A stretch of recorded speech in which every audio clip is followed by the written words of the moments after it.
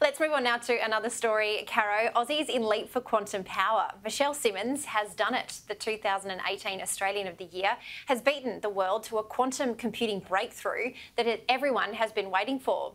Silicon Quantum Computing, the company founded by Professor Simmons, will unveil on Thursday the world's first integrated computer circuit built by atom in silicon. I have no idea what words I just came out of my mouth, so I'm so glad that we have got people like the Professor in our midst, right? I have absolutely no idea what you're talking about, and I feel like a massive underachiever all of a sudden. But I'm so glad that this Aussie has evidently a huge achievement, even though I don't quite understand what it is.